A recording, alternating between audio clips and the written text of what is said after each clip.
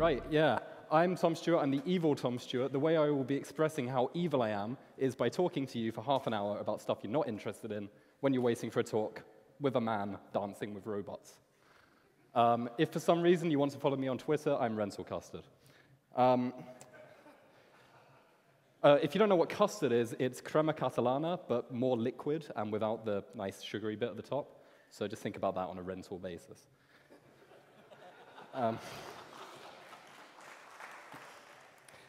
This is all just stalling because the clicker is not clicking.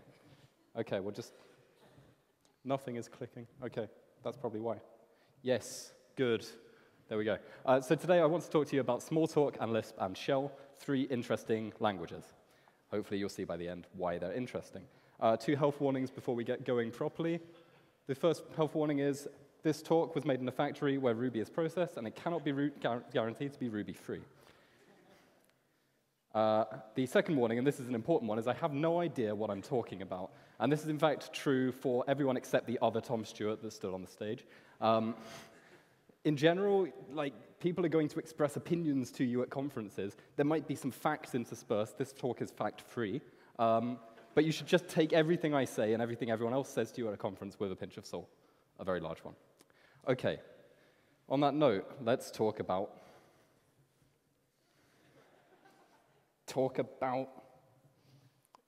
nothing is, wow, okay. Let's talk about Smalltalk.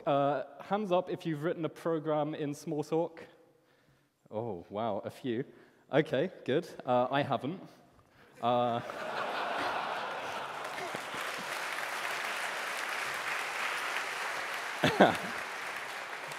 Thank you for that. Also, my timing's off. This is a badly organized talk. Never mind.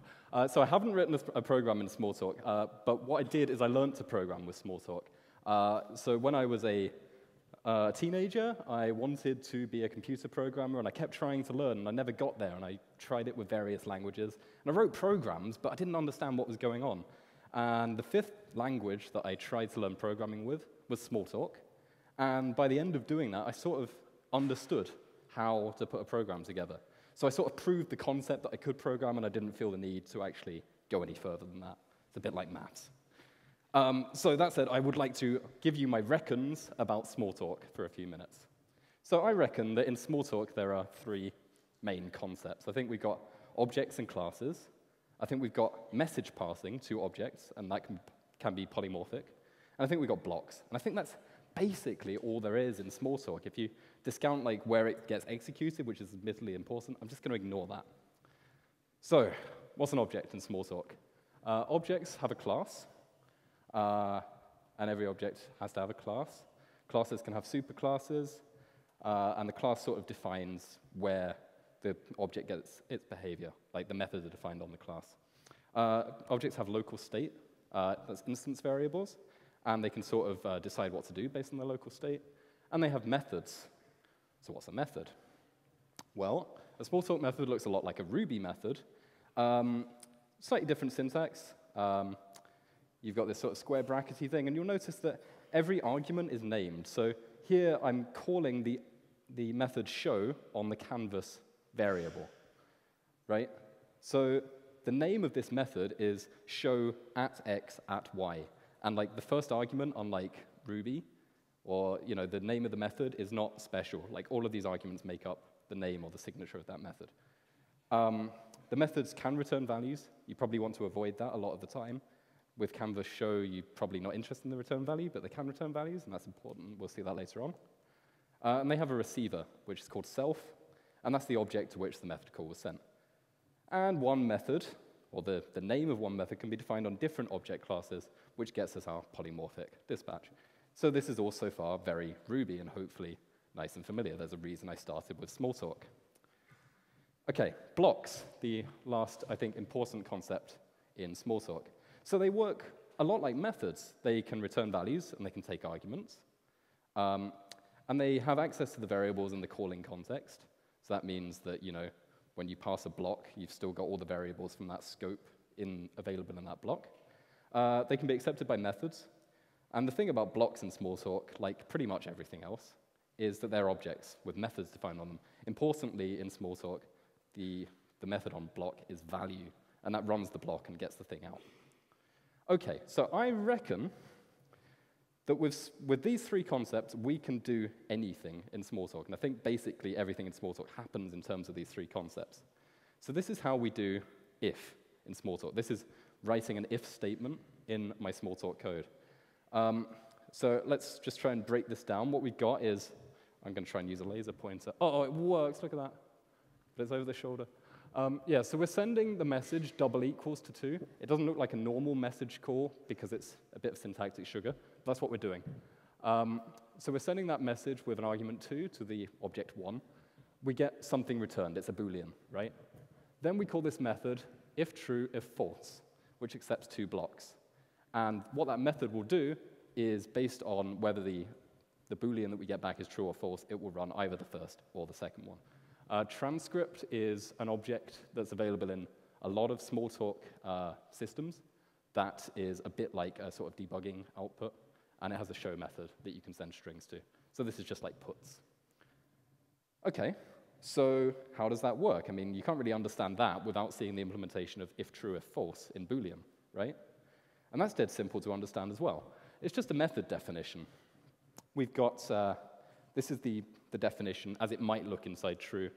Actually, it probably gets optimized away, and it's probably done in a sort of hidden way because, if true or false is pretty common. But, you could write it like this. If true, if false, takes a true block and a false block, and if we're in the true object, or objects of the true class, of which there should only be one, we call value on true block, and we return it. That's what that character is. Okay, interesting. Then we've got the false implementation. And that just does what you would expect. It calls false block. All right, this is all pretty simple. And in fact, if you ever heard about Smalltalk, someone's probably showed you this example. So why am I doing it again? Well, I think the point about this is you can understand this based on understanding those three concepts I presented you at the start. There is nothing else to understand here. There is objects, methods, blocks, returning values. That is it. And I find that interesting in a language. And the point is that with those three concepts, we're basically equipped to look at anything else that's there in Smalltalk and have a way of understanding how it must be built. So that's interesting to me. All right, let's move on to Lisp, our next interesting language. Who's written a program in Lisp? You can include Clojure if you've written a program in Clojure. Yeah, a few people, a few more. I actually wrote a program in Clojure. I never deployed it, but I did write it. That was fun. Also, when I was doing that classics degree, I had to write essays about ancient Greek literature, and that included large quotes from ancient Greek literature. And it's very difficult to type ancient Greek into a computer, because you have all these accents, and they're all going in different directions. So you have lots and lots of different sort of diacritics. And I was using OpenOffice for this, and it was horrible. So I thought, well, the thing for this is LaTeX, right? Yeah, it can do that. So I was trying to type it in LaTeX, and you've got to do all these sequences with backslashes and curly braces, and it was horrible. I couldn't see what it was going to be. So then I discovered Emacs has a major mode for inputting ancient Greek. I thought, that's awesome. Unfortunately, I can't do chording. It doesn't agree with my fingers. So that was as close as I ever got to Lisp, really. So what I reckon about Lisp is it's got just a few concepts. Bearing in mind, of course, I haven't written a program in it.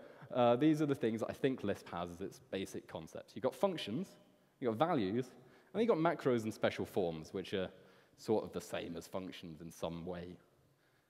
All right, so what's a function in Lisp? Well, like a Smalltalk method, it's accepting 0 to n arguments.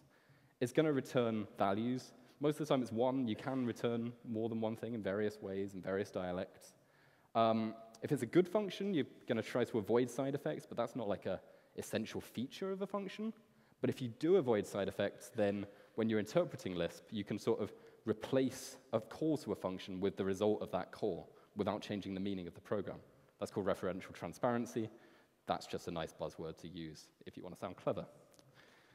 So a Lisp macro, and this sort of depends on the dialect. I'm going to be using Clojure, largely because scheme is too verbose to fit on slides. They look like functions, but importantly, they sort of operate on programs.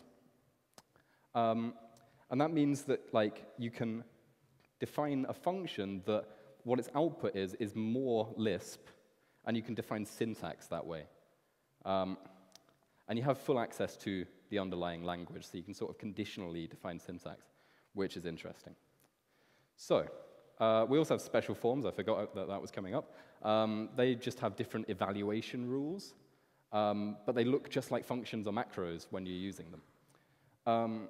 All right, so you can see this coming a mile off, but I would like to have a look at how we could do if in Clojure in terms of these basic concepts. So I could define a function, right? I could call it new if. The square brackets is just the arguments list. So I could say, right, well, it takes a predicate. This is the thing that's true or false. It takes a then clause and an else clause. And based on whether or not the predicate is true, that's what the con function does. It takes pairs and like evaluates the left-hand side for truth and evaluates the right-hand side. No, sorry, returns the right-hand side as soon as one of them is true. It will either run the then clause or the else clause. Okay, this looks great, right? Right? Good? No, doesn't work, does it? Anyone know why it doesn't work? Why doesn't it work? The arguments are strictly evaluated. Is that what you said? That sounds about right. I don't really know what he means by that, but I think I can show you an example of where it stops working, and I think it's because of that evaluation. It is to do with the evaluation rules. So if I call new if with functions that have side effects, or functions that cause a recursion back into new if, I'm going to have problems. So here what I'm doing is I'm calling new if with a predicate that's not true, and I'm saying print hi if it's true, and print by if it's false. Unfortunately, what Clojure does is print both of them, and then return nil, right? The problem is that the way Clojure gets evaluated is you replace all of the function calls with their value, which means you have to evaluate them, and you sort of reduce them back to till you've just got one value left. And that means that even though we only return the thing that print by returns, we still have to evaluate both, and that means we get the side effects. If I was calling new if inside print hi, the function would never exit. So it seems clear to me that we can't use functions to define if in Lisp. But we've got another concept, which is a special form, right? That's boring, because I can't show you how it gets done. I mean, we could look at the source code, but it's just going to use Java's if, so that's boring. What if we did unless in Clojure? So to make it easy for myself, I'm going to define it as a function, because then I can understand what it's got to do, even though I know it's not going to work because of this problem with the evaluation rules. But all that unless has to do is do the same thing as if, but flip the predicate, right? Just call not on the predicate, and then everything should be fine. I could equally swap around the positions of then and else. So that's not going to work, but we have macros. And macros, as I said, let us define new syntax and reshape the world. So this is what I have to do, and this is using Clojure's macro syntax. Every dialect of Lisp will do this slightly differently. So all I'm going to do is not make unless a function. I'm going to make it a macro. And then I use the backtick. Hopefully the next slide. Oh, no, it doesn't.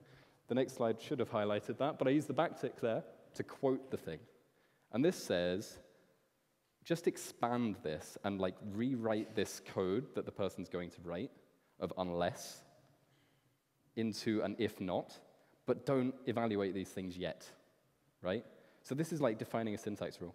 And then I put the tildes on all of the arguments there to say, again, just expand those, don't evaluate them yet.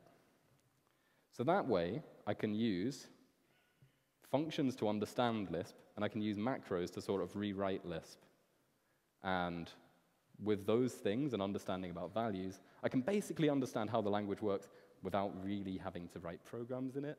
And anything I come across in Lisp, I can explain in terms of these things. Even though it's not going to be straightforward, the explanation will always be done in terms of these three concepts. So that's interesting. I'm going to take a break now, because I know you're all in suspense about how Bash might be similar to these two languages. So I'm going to string that out. So, who's written a significant program in Bash, more than about 100 lines of code? A few. More than Lisp. Yeah, OK. I have. I wrote a hangman. I wrote interactive hangman in Bash without using sed or awk. I was very proud of it at the time. But that's about it for my knowledge of Bash. So I think that equips me, again, to reckon about Bash. And I'm calling it shell here because it has the same characteristic as Lisp and Smalltalk, which you'll see in a bit. So shell has a few concepts. It's got commands, and I'm including functions as commands because they're like user-defined commands that are only available in a certain scope. You've got redirection based on exit status, and you've got arguments, space-limited arguments that can be sent to commands. All right, what's a command? Just like a function in Lisp or a method in Smalltalk, it accepts 0 to many arguments. Unlike those things, it doesn't return values in the same way. It has an exit status. That's sort of what it returns, between 0 and 255. 0 is success, everything else is some kind of failure. It gets input from standard in, and also from the arguments, I suppose. It sends an output to standard out, and it can send errors to standard out. And that's basically how you return things from commands or functions in Bash, is that you send them to standard out. So with standard out and standard in, we can do certain things. We can redirect them using these symbols that once looked cryptic to us, but now that we are programmers and have superpowers, make perfect sense all the time, right? And that means that you can do conditional things with commands, with like double ampersand, and so on and so forth. So we can examine how Bash does if.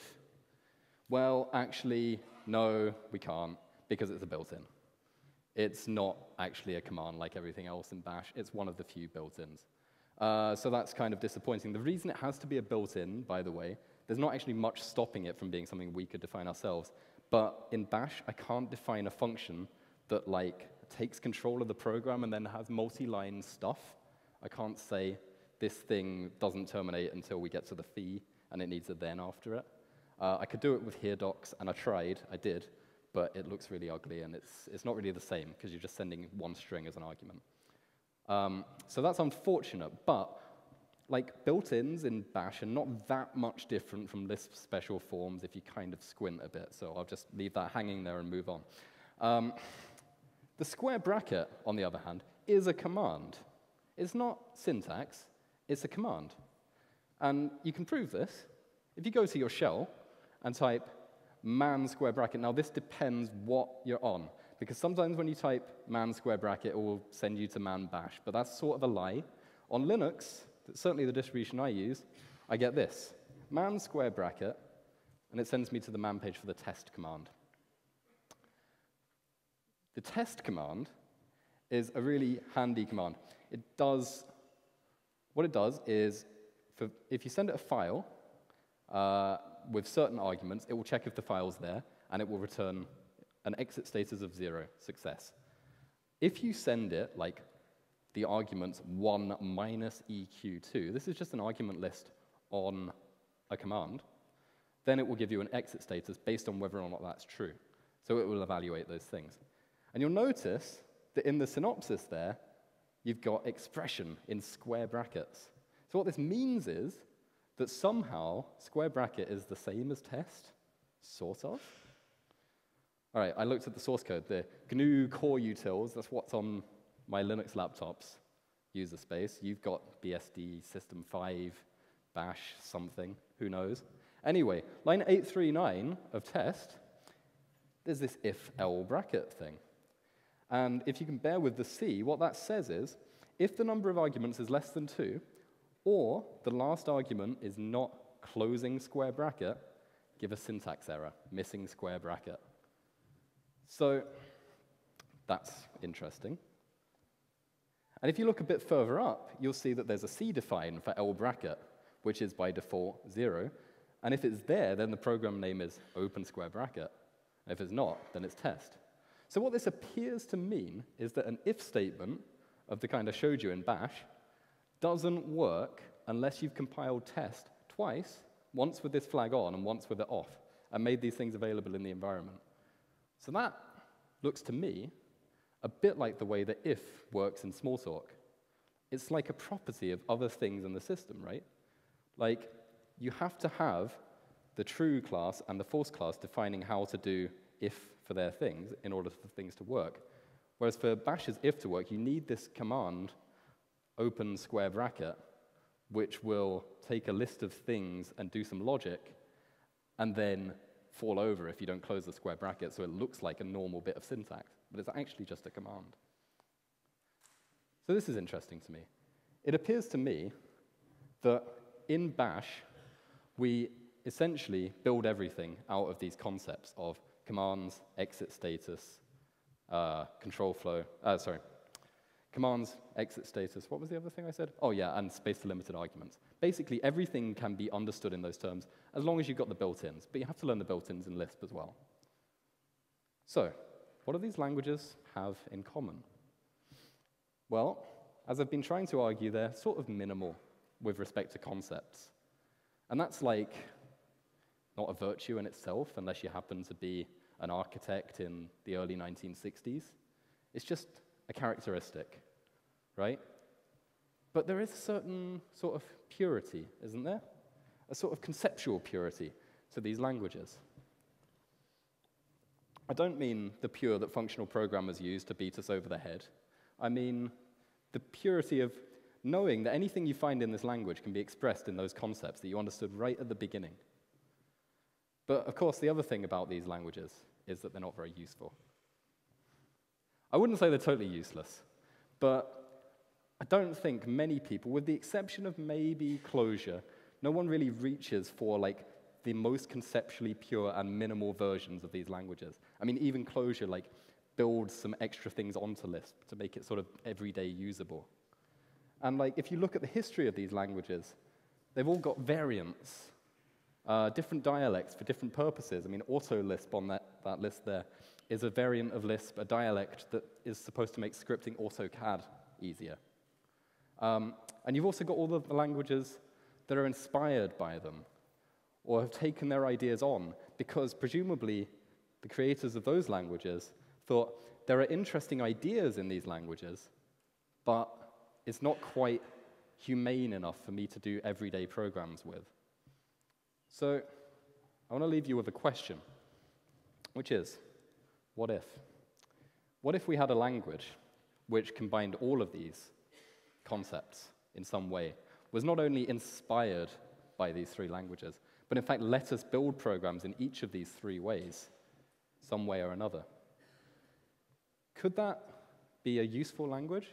Could we mix these concepts effectively, where appropriate?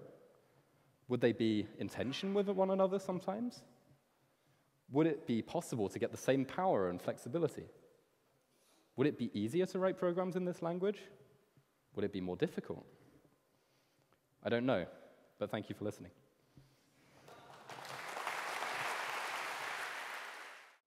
So we were talking just before Tom came out backstage, and in fact, Tom and Julian were chatting, and they'd both watched these YouTube videos on gyroscopic precession. That's and correct. I said, what's that? And Tom said, oh, if no one asks a question, why don't you come on stage and ask me that, because it's fucking awesome. So, what is gyroscopic precession? Well, I'm glad you asked. So this Not is, in any way choreographed. This is a great question to ask before the talk about robots, because I was watching. Another thing that I'm qualified to be an instant expert about is the physics of helicopters, because I watched a series of YouTube videos about the physics of helicopters. So when you want to make a helicopter do this, like go forward, right? You would think that what you would need to do is increase the lift at the back and decrease the lift at the front, right? I don't have any physics, but I think this is what you would have to do. So that would mean that this rotor would have to take more air, and this one would take less to generate less differential in pressure, so it would go up at the back, down at the front. But this is dead wrong. This is not correct. What you do, if you want to make a helicopter go forward, is you increase the lift on this. Depending on which way the rotors are going, you increase the lift on this side and decrease it on that side. So you try and push it to the right, and that will cause it to go forward because of gyroscopic precession. Which is? A thing in physics, which I didn't study, because I studied ancient Greek. Okay. Unbelievable. I'm done. Let's give Tom a round of applause.